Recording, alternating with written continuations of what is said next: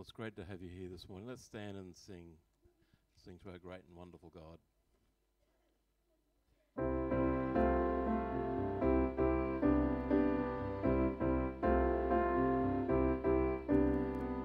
Praise Him, you heavens and all that's above.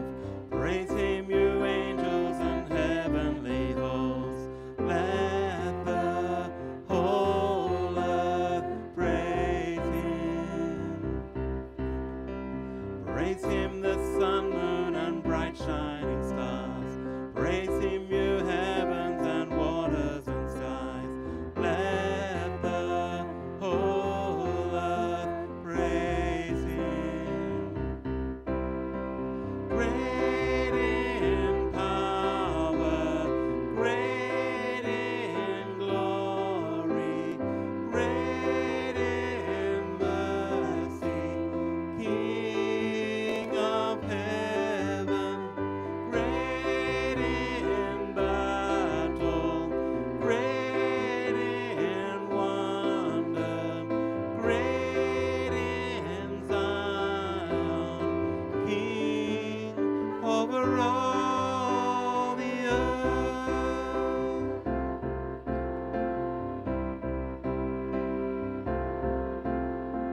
Praise Him, you heavens and all that's above.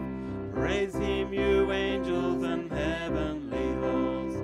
Let the whole earth praise Him. Praise Him, the sun, moon, and bright shining stars. Praise Him, you heavens and waters and skies. Let the whole earth praise Him. Great in power, great in glory, great in mercy, King of heaven, great in battle, great in wonder, great in Zion, King over all the earth.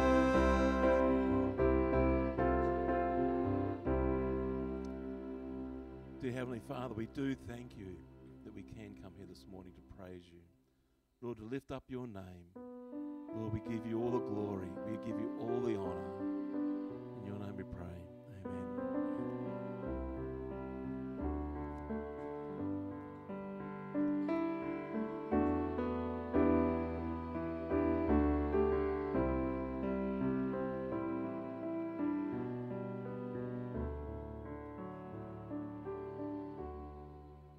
Thank you for the cross, Lord. Thank you for the price you paid, bearing all my sin and shame. In love you came and gave amazing grace. Thank you for this love, Lord.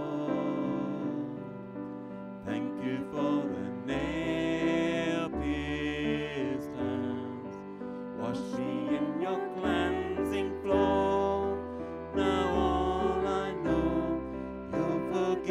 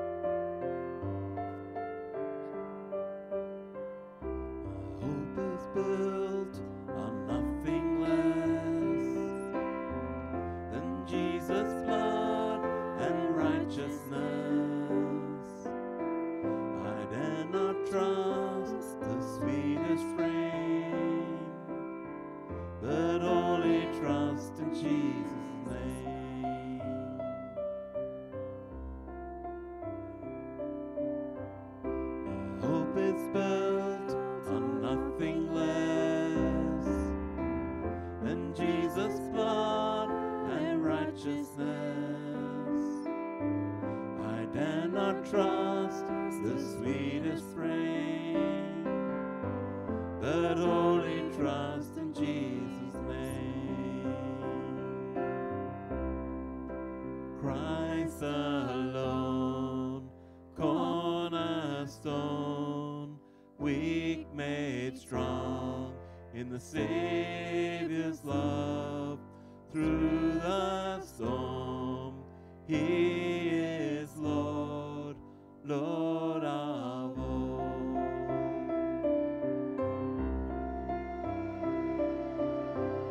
When darkness seems to hide His face, I rest on His unchanging grace. In every high and stormy gale, my anchor holds within the veil. My anchor holds within the veil. Christ alone, cornerstone, weak made strong in the Savior's love. Through the storm, He is Lord, Lord of all. He is Lord, Lord of all.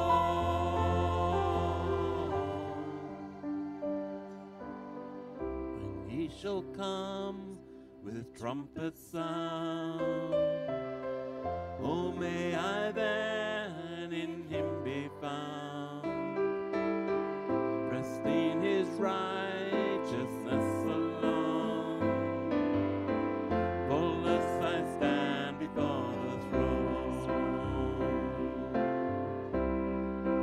Christ alone, cornerstone, weak made strong in the Savior's love. Through the storm, He is Lord, Lord of all.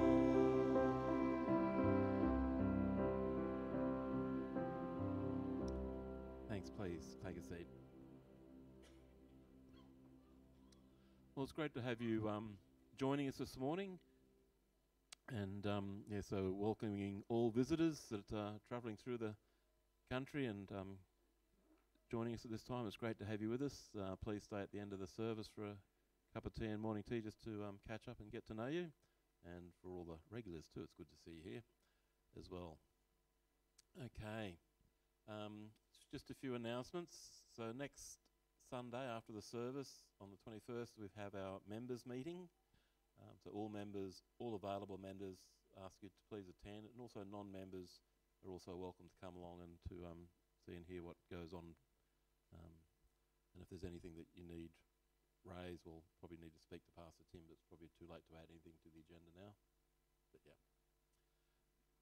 Next Saturday is our bush barbecue. So please, you just bring your own meat and food that you want to eat with your family, and bring a dessert to share. We'll supply the fire and the hot plates. So if you haven't been there, come and see me afterwards for directions. But yes, just 13 k's down Duchess Road, and accessible by two-wheel drive. Just got to take it a little bit easy with some of the corrugations and that. But yeah, it's a great night. If you haven't been to one, you do not know what you are missing out on. Monthly prayer meeting, also next Sunday night, meeting at the church at 7 p.m. for a time of prayer. And so please feel free to come along or anything that you'd like prayer for. We have a young lady by the name of Narelle Moses who is moving back to Mount Isa at the end of September, beginning of October. She's in need of accommodation until she is able to get herself established.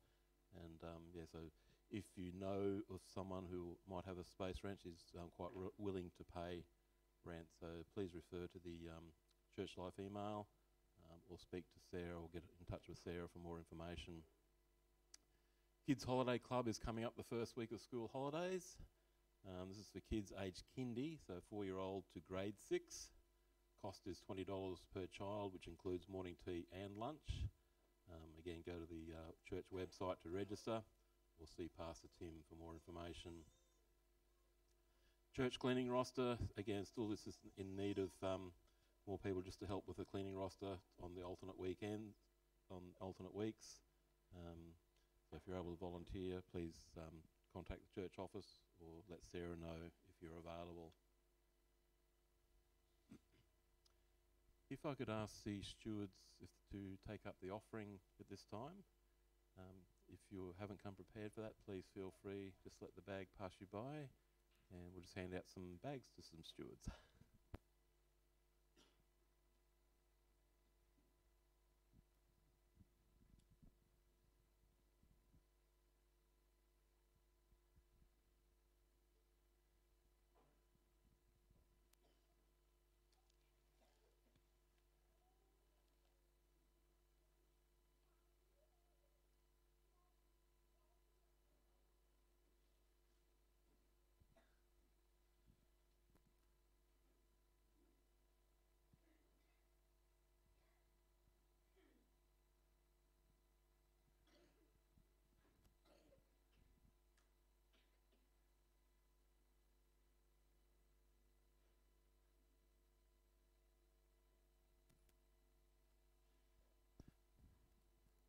Okay, Sunshine Corner and Junior Church time. If you'd like to quietly make your way out,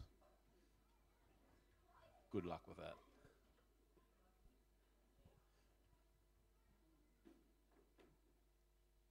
It's good to see him so enthusiastic to head off to Junior Church and Sunshine Corner, isn't it? Just don't get caught in the stampede.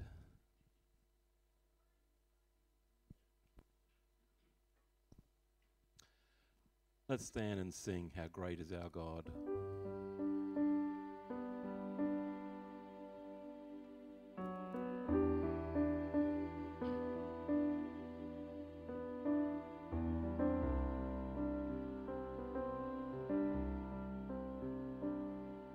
The splendor of the King, clothed in majesty, let all the earth rejoice, all the earth rejoice.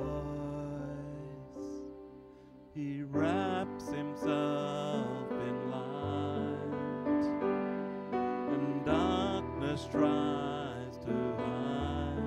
He trembles at his voice, trembles at his voice. How great is our God? Sing with me, how great is our God, and all will see how great is our God. Age to age he stands,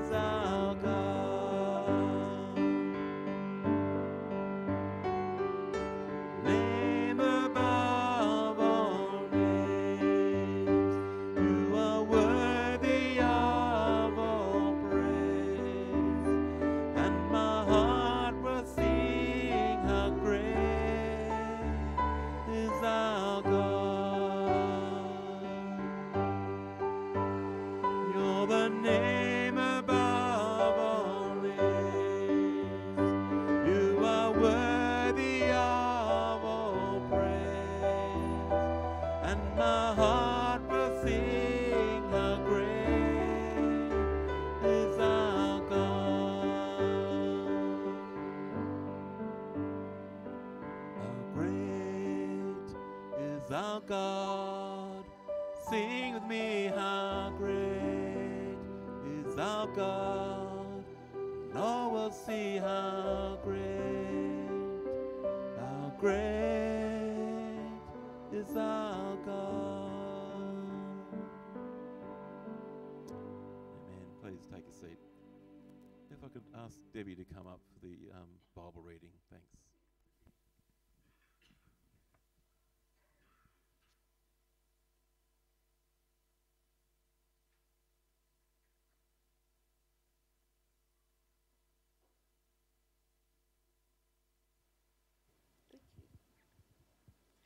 Good morning, everyone.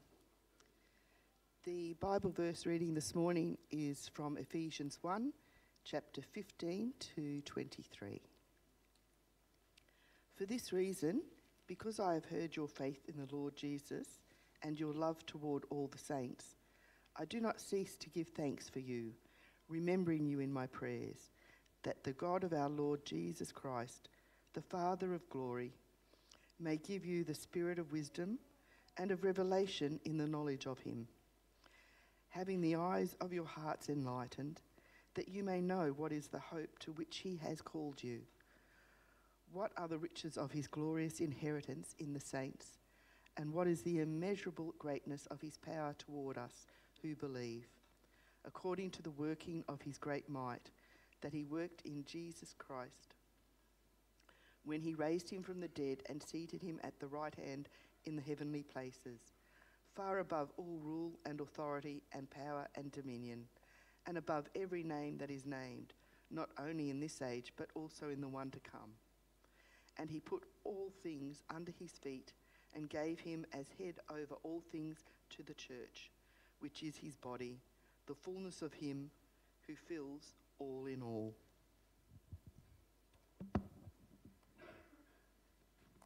Thanks, Debbie. Let's stand and sing just before Pastor Tim comes to give us his message.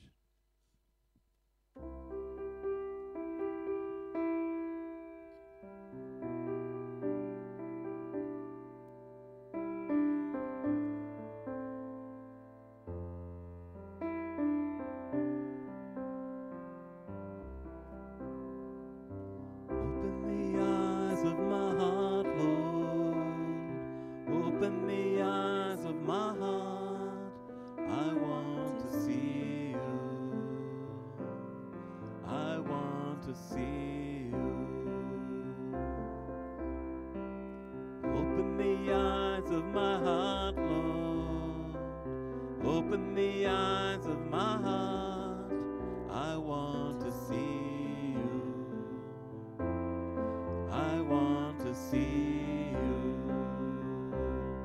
See you high and lifted up, shining in the light of your glory. Pour out your power and love as we sing, holy, holy, holy. Open the eyes of my heart, Lord. Open the eyes of my heart. I want to see you. I want to see you. Open the eyes of my heart, Lord. Open the eyes of my heart. I want to see you. I want to see you. See you high and lifted up, shining in the light of your glory. Pour out your power and love as we sing, holy, holy, holy. See you high and lifted up, shining in the light of your glory. Pour out your power and love as we sing, holy, holy, holy.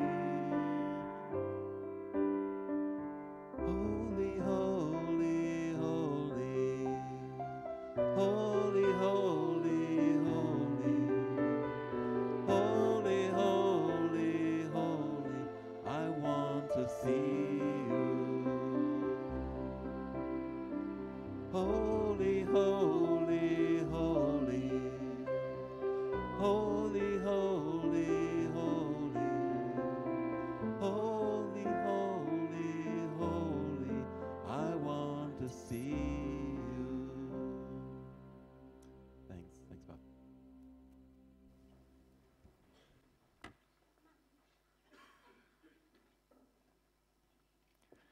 Well, good morning, everyone. It's once again great to see you this morning. Welcome if you're a visitor or guest this morning. Welcome if you're traveling here for rodeo, and of course, welcome to our regulars. It's wonderful to have you here. Just a few points just before I jump in. We at our leaders meeting last Sunday, we appointed Sarah Beard to fill in the administrative role. So welcome, Sarah, and her normal days will be on Monday. So if you need any help with admin or anything of the like, please talk to Sarah on Mondays. And also I caught up with Kevin Mabb on Wednesday. He was travelling through just with some Centrelink things. Regrettably, he had to fly back to the Philippines on Friday, but he seems to be having a wonderful retirement there in his new exotic and tropical location, being reunited with his wife, so he's doing well. Let me pray. Father, we thank you for your word that's authoritative and sufficient for our life and faith. We thank you that through it we come to know the truth.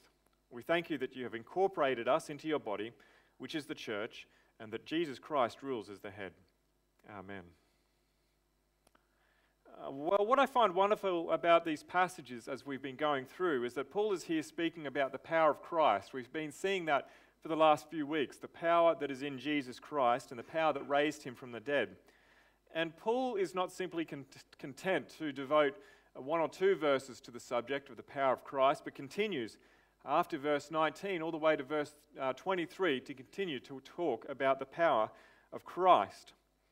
And when I quickly consider, or when I thought this week in preparation, displays of power and glory that I have seen, the first thing that I thought of was, movies that I've watched, edited in, that have computer-generated effects, blockbuster million-dollar movies, explosions and battles, and those displays aren't even real. It's just very expensive theatre. What kind of things can you think of when you think of power and glory on this side of eternity? But Paul was someone who had counted real power in the person of Christ. We see that Paul describes Christ as filling all in all. Now, the last several sermons, we've seen how Paul has prayed that the Father would give the Ephesians the spirit of wisdom. So that's what Paul is praying. If you want to understand these things, you need the spirit of wisdom so that the Christians might know certain things. And that this knowledge would ultimately translate not simply into an academic head knowledge, but to knowing God. Do you know God? He prays that they may know the hope to which they have been called to. He prays that they might know the riches of the glorious inheritance that are in the saints. And he prays that they might know the immeasurable greatness of his power toward us who believe. But Christianity is more than a religion of knowledge. We may master biblical doctrine, but this shouldn't be what satisfies us. The purpose of having good biblical doctrine is so that we can know God and live in his power and be victorious over sin in this life and grow in holiness and obedience. Christianity consists, yes, of knowledge, but it's also more than knowledge. It's power from God. Without power from God, no one will become a Christian. Salvation is like a resurrection from being spiritually dead. The calling of a dead person to life, much like that of Jesus when he calls out to Lazarus, "Lazarus, come out." Without God's power, no one would triumph over sin or receive the reward waiting for them in the kingdom of God. So we can see why Paul spends an extended period of time talking about a power that comes from Jesus Christ and revealed to us in Jesus Christ that allows us to be made spiritually alive and allows us to stay alive as well. Now in the last few verses, the last verse we learned of the resurrection power of Jesus. Now there are some instances you might remember in the Old Testament of people returning to life, centered around the work and ministry of Elisha and Elijah. But the norm for millennia, was that once you die, is that you stay dead. And then Jesus arrives on the scene and says something completely absurd to the unbelieving mind. Speaking of himself, he says, they will mock him and spit on him and flog him and kill him, and after 3 days he will rise. What power on earth could possibly accomplish that miracle? And the answer is obviously there's no power on earth that can raise from the dead. Only a divine power can do that. Only God can bring the dead to life. And on the third day, we had that great promise, that great hope that Jesus did rise from the dead, just as he said he would. And as such, God vindicated the claims of Jesus and the resurrection, declared that Jesus' atonement for sin was acceptable, and revealed that all who are united in Christ, all who are united to Christ through faith can live triumphantly through that power. Because Christ lives,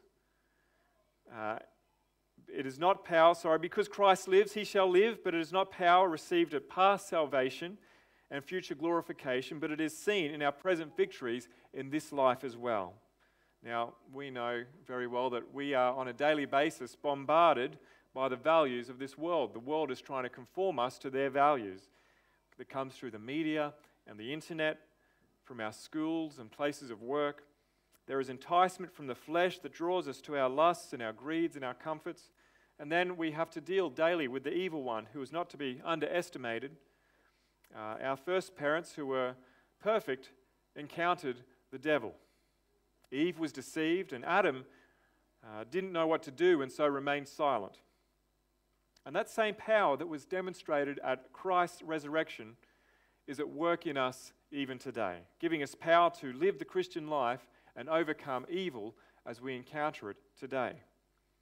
And we can be sure, because of what we read of that power that continued to work in Christ's resurrection, we can be sure of the promises of our sanctification, of our salvation, because of the promises that Paul tells us here, that he raised Jesus from the dead and seated him at his right hand in the heavenly places, far above all rule and authority and power and dominion, and above every name that is named, not only in this age, but also the age to come.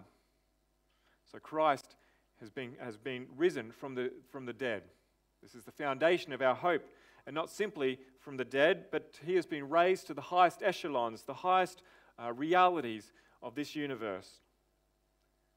We have hope because Christ rules and has authority over all earthly powers. But even more so, we know that standing behind those earthly powers are hostile spiritual powers that lead our physical systems toward corruption and rebellion against God's law and towards tyranny. And these spiritual forces have been subject to Christ. He reigns far above those spiritual forces. I like how R.C. Sproul speaks of it. I've gone too far. How great is the power that is working within the lives of Christians. Sometimes believers feel so impotent or powerless. They see themselves as spiritual failures because the power of the flesh is so great, the temptations of the world so overwhelming, and their progress so slim. The answer to this outlook is to understand the greatness of this power. The power within us is the same as which God used when he raised Christ from the dead and seated him at his right hand in this heavenly world, in the heavenly world. In other words, Paul is referring to the work of the Holy Spirit. The Holy Spirit not only raised Jesus from the dead, he raised him to the seat of cosmic authority in the universe. He raised him not only from a tomb, but from this planet to the heavenly places, where he is seated on high as the exalted Lord of heaven and earth. End of quote.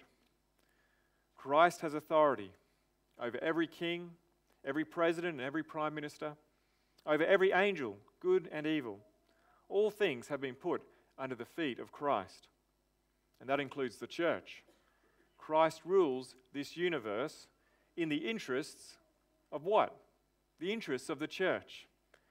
And it's the topic of the church that we now turn our attention to. Because here in Paul's words, we are introduced to one of the great New Testament doctrines, the church. Verses 22 and 23. He put all things under his feet and gave him his head over all things to the church, which is his body, the fullness of him who fulfills all in all. And notice the metaphor or the picture that Paul uses to illustrate the church. What does he use? He uses the picture of a body, a human body. This is a term that Paul uses constantly through the writings, his writings. You know, you can find this in Romans and Corinthians. And Paul prays that we would have our hearts enlightened, and necessarily so as we are introduced to this doctrine of the church. In chapter 5, Paul refers to this doctrine of the church as a profound mystery. I would understand that to be something that is not easily understood. And so we need the Spirit's understanding, the Spirit's enlightening to help us understand it. And although Paul calls it a mystery later on in this book, there's no excuse for avoiding this topic. Remember, many of the people in the church of Ephesus would have been slaves from slave backgrounds, perhaps with little education. And Paul intended these people to grapple with this doctrine and uses this image of the body to help them understand. Christ rules the universe for the sake of the church. And so we need to consider what Paul would tell us about the church. And here, once again, he uses his most common metaphor, the church as the body of Christ.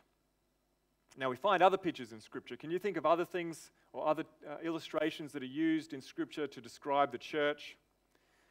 Paul elsewhere uses the picture of a household with Christ as the cornerstone. In chapter 5, Paul compares the church to a bride and says that the relationship to Christ and his church is like that of a bride and a bridegroom, something we also see in the book of Revelation. Jesus in John 15 uses the imagery of a vine and branches to refer to the church. These are all pictures to help us understand what the church is like and how it relates to one another and how it relates to Christ. But in particular in the words, the church, which is his body, we gain some understanding of how that power that exists in Christ comes to us and how that power enables us to live lives of obedience and holiness and ever-increasing conformity to Him. And that gives us hope that we'll receive the promises of the inheritance of the age to come. Now, this doctrine of the church is more than academic, and not simply for pastors and elders and deacons who have responsibility over the local church. It's for us to understand so that you can know the immeasurable greatness of His power towards us who believe. How does that power operate in you personally? The way that Paul helps us understand this power and how it operates in us is he describes it of our relationship to Jesus. And hence why Paul gives us the picture of a body. And there are certain principles of a body that make this illustration helpful. There's probably a number of illustrations that you can think of as well. I'm not going to be comprehensive here. But first, the different parts or members and organs of a body are joined. Now, my fingers and my toes have some distance between them, some separation between them, but they're joined through the body. We are joined to Christ, not in a mechanical manner. Paul perhaps could have used an illustration of a chariot. The church is like a chariot or a modern-day car, but that wouldn't have fitted his illustration. If the wheel comes off, well, just put another one on. The body of Christ is not a collection of loose parts that have a very loose attachment to all the other parts that can be simply replaced at ease. The uniqueness of an organic body is that underneath the skin, underneath what you can see in front of you and in front of me, is that underneath all of it, there's a connection, a vital connection in very intricate and vital ways. Now, my fingers are very much unlike the parts of my car, parts which can be screwed and replaced. Underneath the skin, you'll find veins and nerves that run to my fingers, all the way up to my spinal cord and all the way to my heart. My fingers are not simply tied or screwed on. There's a living connection to the rest of my body. And to remove my finger, you have to make a sever, a vital connection. This is what the body illustrates. The church is made up of many parts, some which seem to be far from the other parts, but all the parts have a vital and living connection to one another.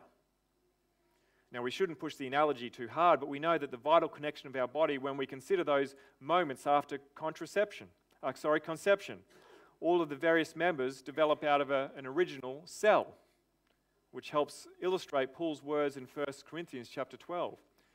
For in one spirit we were all baptized into one body. There's a spiritual unity that we all share by way of our entry through the Spirit's work of regeneration into the same body. Now, I'm sure you can think of many other observations regarding this metaphor, this picture of the human body. We don't give ourselves life, but are connected by the power and work of God. Perhaps you've noticed that your fingers don't live one day and die the next and come back to life and die the next. Our life in Christ is not unpredictable. It's permanent. We aren't disconnected, reconnected, and disconnected. A part of our body may become sick or infected. As Christians, we may backslide.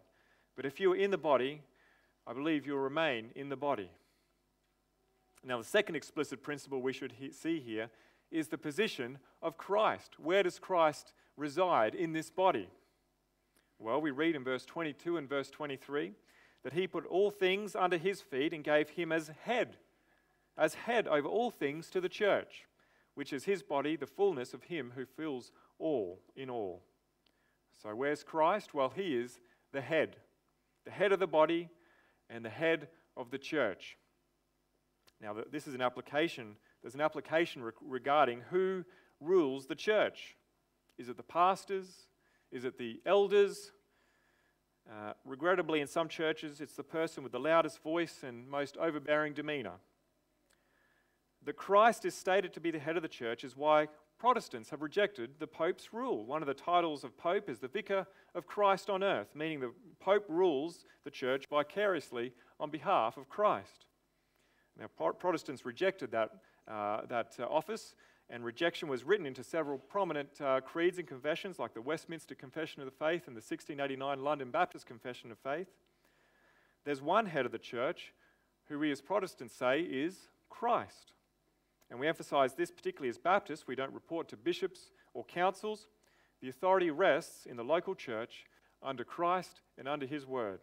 Let me read a portion of Thomas Armitage's 1886 book, A History of the Baptists, a comprehensive book of near 1,000 pages, and here he addresses how Baptists have understood church governance in relationship to Christ. The living and underlying principles of Baptist churches relate to the sovereign and absolute headship of Christ in his churches, to the exclusive authority of Scriptures as containing his law for their direction in all things, to the supernatural regeneration of each Christian forming the churches, and to the liberty and responsibility to God of each individual conscience. So Christ rules his church, and notice how Thomas Armitage says that rule is implemented. Christ rules his church, how? Through his word. Now, Baptists have historically been known as people of the book. We are to have a commitment to Scripture that says these words that we read are authoritative, that they are sufficient, they are inerrant. We are to be, just as the noble Bereans are, well, hopefully all Christians are, asking the question when you hear me preach, when you hear others teach, were it so? Is this true? Does this conform to Scripture? These are the foundations of Baptist church governance, and Baptists have historically said Christ is head, and that his word and nothing else is authoritative, and nothing is to usurp Christ and his word. So that's the application, one application of Christ as head of the church. But even more so, Paul is wanting to emphasize is that Christ is the source and life of the local church as well. Now, in my personal body, It is from my head that the rest of my body obtains its direction and purpose. Even without the understanding of anatomy that we have now, Paul, under the inspiration of the Holy Spirit, saw the head as the perfect analogy for the position of Christ. There's no part of my body, that is not controlled by my nervous system, which comes back to the head. Every muscle, every organ, every sensory receptor is connected to this vital system and traced back to the brain. And this is how we should understand Paul's depiction of Christ as head, because in that position, he gives life to all other parts in the body. There's no independent Christian life. He is the head, we are the body, or elsewhere Jesus says, he is the vine, we are the branches. All life comes from the vital union with Christ. Now, a third principle we can make is that we can say that the same life is found in every part of the body. No part is independent. If one part of the body is sick, it affects all other parts of the body. All parts are sensitive to the others and have need of the other parts. Unity between Christians, churches, and denominations can only be produced by the Spirit. And sometimes outward displays of unity don't necessarily mean that there is spiritual unity, especially if one part has disregard for the Word of God. Any unity we have between other Christians and churches and denominations must be produced by the Holy Spirit and maintained by the Spirit. The Spirit in John chapter 16 is called the Spirit of truth. The Spirit brings unity, especially as various Christians and churches are formed around God's Word. Now, a fourth principle that we can make is that when we read through these verses that Christ is head over all things to the church, which is his body, the fullness of him who fills all in all. This is a very comprehensive statement, that Christ fills all in all. Now, we certainly know that Christ fills the entire universe. It's dependent on him. It's sustained by him. But the particular object of his fullness is the church. Paul makes a similar statement in Colossians chapter 2. For in him the whole fullness of deity dwells. Deity dwells bodily, and you have been filled in him who is the head of all rule and authority. So Christ is fully God, and as the body we are filled by his power, his grace, his love. We have as our head the infinitely powerful and eternal Saviour. The church, the local church, has nothing to fear. Its hope will be realized and its inheritance received. And a fifth principle we should make is to see that the body is one, but yet consists of individual members. That's what you and I are, individual members in the body of Christ. Paul makes this observation in 1 Corinthians chapter 12. For the body does not consist of one member, but of many. If the foot should say, because I'm not a hand, I do not belong to the body, that would not make sense in any lesser part of the body. If the ear should say, because I'm not an eye, I don't belong to the body, that would make it any lesser part of the body. If the whole body were an eye, where would the sense of hearing be? If the whole body were an ear, where would the sense of smell be? But as it is, God arranged the members in the body, each one of them as he chose. If all were a single member, where would the body be? As it is, there are many parts, yet one body.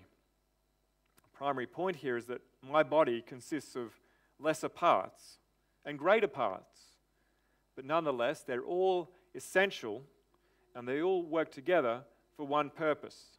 That is the proper functioning of my body. But no matter what part of the body we are, or whatever part of the body is on my body, it gains its life from my head. The church likewise gains its life from Christ, the head. So do you know where your life is coming from? Do you know that it comes from your connection to the body? Or are you endeavoring to live entirely apart from the body? Now, it's possible to live a good life and to do good works, but the Christian is different because they have Christ's enabling that comes through being a part of the body that allows us to live in such a way that pleases God. And that only comes through our vital connection with Christ. Now, all of these principles and more are included in Paul's teaching that our Saviour Jesus Christ is head of the church. As you consider life and all of its difficulties, as you battle with the flesh to put your sinful nature to death, as the devil prowls seeking someone to devour, you can remind yourself of this truth, that you may feel small and insignificant. Do you feel that way sometimes? Small and insignificant? But this teaching of the body of Christ tells you that if you feel small and insignificant, but you are in Christ, you are a member of His body, and the life of Christ is in you. Christ's power is in you for obedience, for holiness, for victory over sin. And Paul has prayed that we would come to understand this, that the eyes of our hearts would be enlightened, that we may know what is the immeasurable greatness of His power toward us who believe. Our connection to Christ is not like the lights in my home where I flick them on and off. We are always in Him. There is a vital, organic connection to our Saviour underneath the surface, through the nervous system, through the veins that we can't see, but runs through all of our bodies. I like how Martin Lloyd-Jones writes, is that as our eyes are open to this truth of the body, we can take fresh courage and take up our task and again say, in Christ, I cannot fail, I must not fail, He will not allow me to fail. This is how we should begin to think about the church. This is not simply bricks and mortars, buildings and institutions, policies, but as sinners being transformed into saints. The church is the people of God who are being perfected as the life of Christ dwells in us. You may think of yourself as insignificant, but in Christ's body, do you know what that means if you're in Christ's body? That you are essential. As we grasp this truth and know our connection to Christ, we'll receive strength to fight our sin, strength to see our sin in a new light. It's impossible to be a member of this body and not to have a greater passion to fight our sin and see our desire for sin diminish over time. It's impossible to be a part of this body and not to lead to holiness and sanctification, where we're transformed more into the likeness of Christ, our head. And what's even more encouraging for us is that because Christ is our head, we can confidently say that many of the things that are true for Christ are also true for us. This is in Romans chapter 5, where Paul previously said that we had Adam as our head. And what's true in that instance is that sin and death spread through the body. Adam sinned, and we all sinned with him. But as our representative head, Adam acted for all of us. But now we are in Christ, and whatever the head does applies to the body. Christ was crucified, and so too we have been crucified. We are dead to the old ways of our sin. Christ was crucified, I was crucified, my sin has died with Christ. But we have been raised with Christ. Christ was raised, and I have been raised. I have new life. My sin is not counted against me. It's dead in the grave, and the life in us now comes from the same power that raised Christ from the dead. Paul writes, so you must also consider yourselves dead to sin and alive to God in Christ Jesus. What is true for Christ is true for us. Now we should finish with one final consideration. Namely, Paul has given us this image of the body. And we've seen Christ's position as the head. And you might ask, well, what's my responsibility in all of this? Am I a passive recipient in matters of service and sanctification? You know, Christ does it all. I just sit back and do nothing.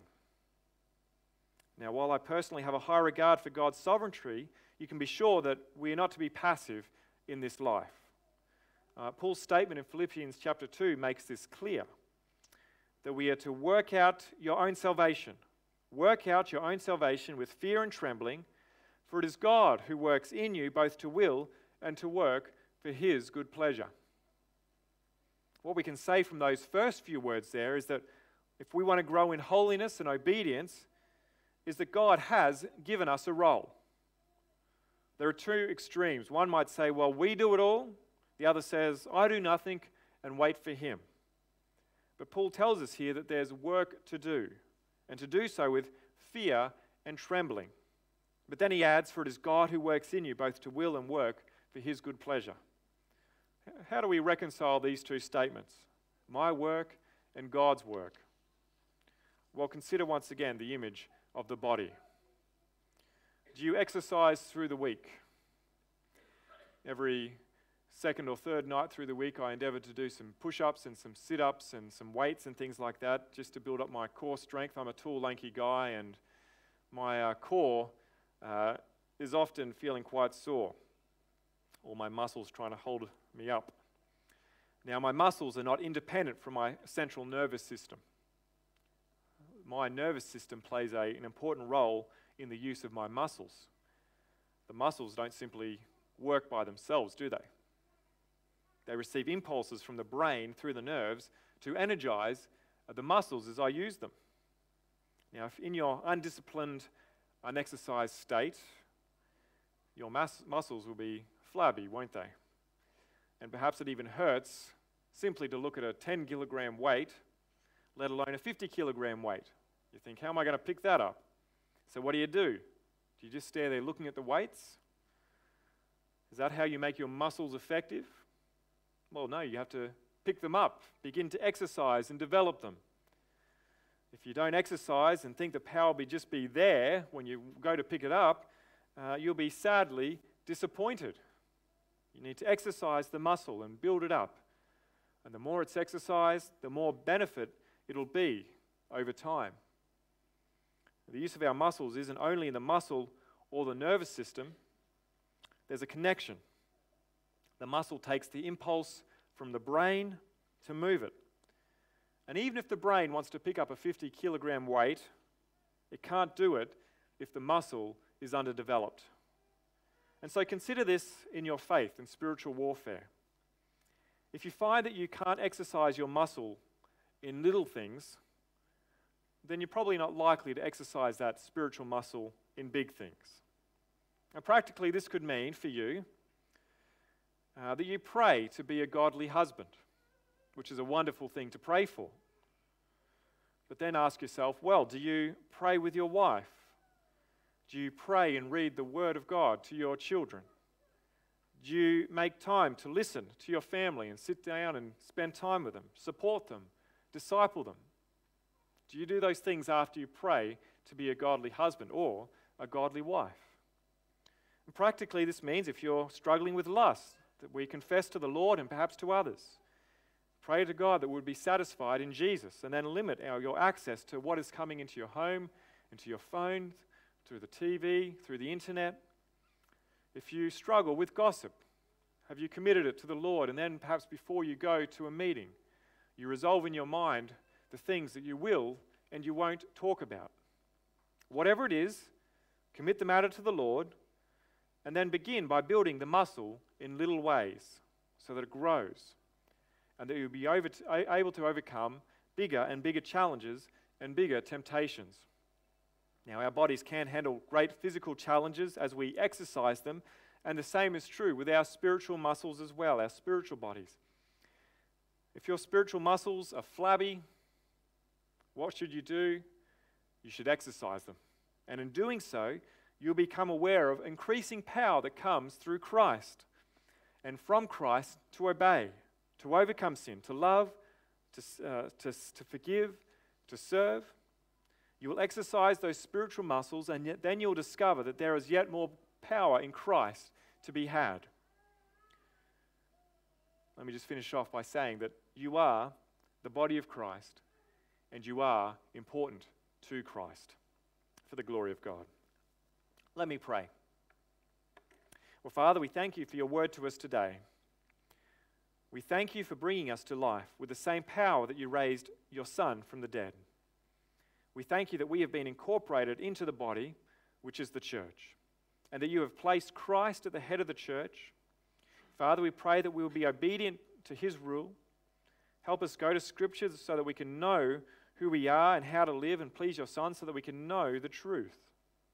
We thank you that you provide your power to us to grow in faith and overcome our sin and to conform to your image. We thank you that you've promised to grow your church and that the powers of hell would never prevail against it. Help us grow, mature, and prepare us as a local church body that is fit for heaven. Father, we again lift up the Indigenous community and people in our gathering who, in light of the hit and run death of that young girl last weekend, we pray that your peace would be with them. We commit them to you and ask that you would comfort them with your Holy Spirit. We pray for the Christians among them, people like Topsy. We ask that they will be ministers of your gospel and grace at this difficult time.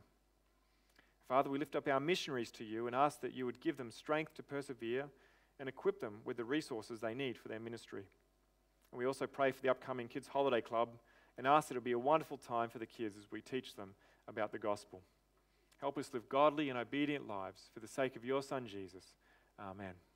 Amen. Good. Thank you, Gary.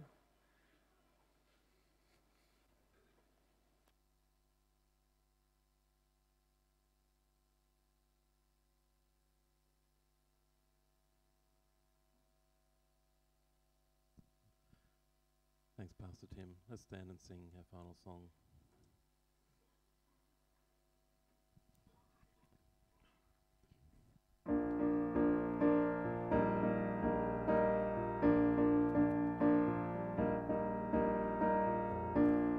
May our homes be filled with dancing.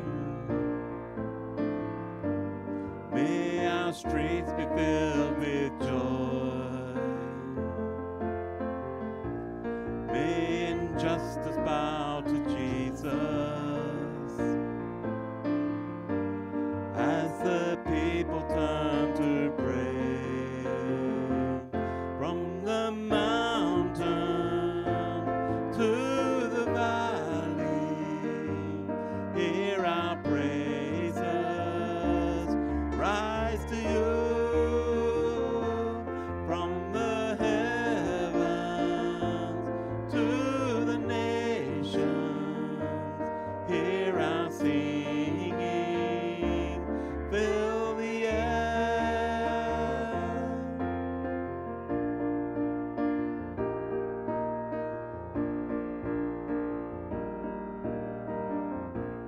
May a light shine in the darkness as we walk before the cross.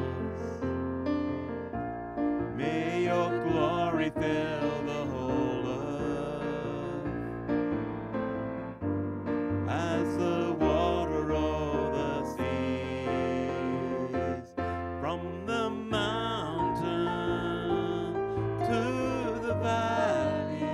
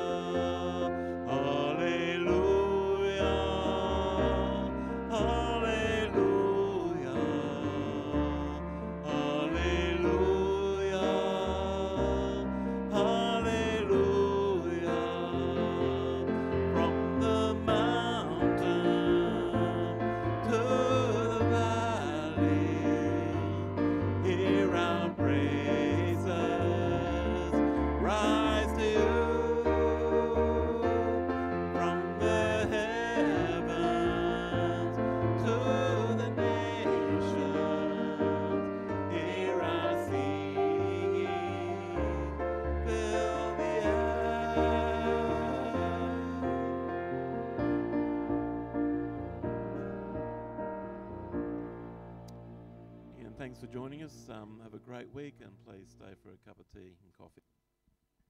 Thanks.